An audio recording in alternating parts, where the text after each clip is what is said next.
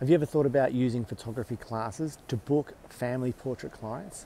That's exactly what Alison Redmond's doing. Hey, it's Andrew Hellmich here from PhotoBizX.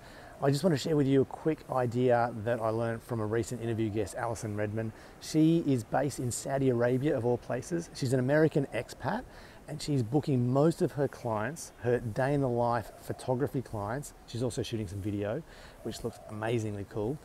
But she's booking all of these shoots through her photography classes that she's teaching to other expats in Saudi Arabia. Now, this will work no matter where you're based around the world. If you understand photography, there's a good chance that you can find people that want to learn photography from you. And what Alison's doing is she's running small ads on Facebook into other mothers groups in her local area, advertising the fact that she can teach people photography. She mainly gets mums, but she does get some dads, and she's only having classes of around 6 to 10 people at the most. Now, these classes are happening in her home, so there's no fancy setups, it's not difficult to do, and the classes only go for a couple of hours at most. Like, this is super simple stuff. And here's the real, I guess, beauty or secret behind generating the bookings is during the teaching process, that 2-hour class with her photography students, these parents of kids, in that 2 hours, she gets to show off her amazing photography as examples throughout the class. So during the session, she's using her beautiful photography from her local area, showing local families as examples of what to do and what not to do for the students she has in her class. Plus, during that 2 hours, what happens when you run a class is you build likability, trust, people get to know you, they see you as an expert automatically, and they're getting wowed by what you know about photography and your actual photos as well. So this is an absolute no-brainer. She runs these courses one after another. She's always filling them up. And when I say filling them up, they're only small numbers.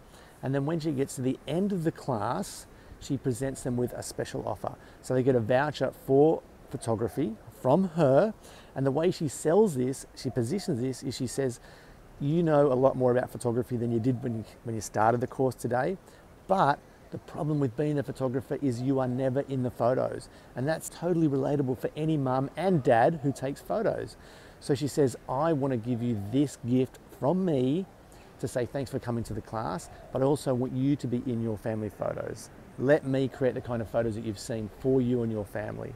And they have a limited time to make use of that special offer. It's a discount.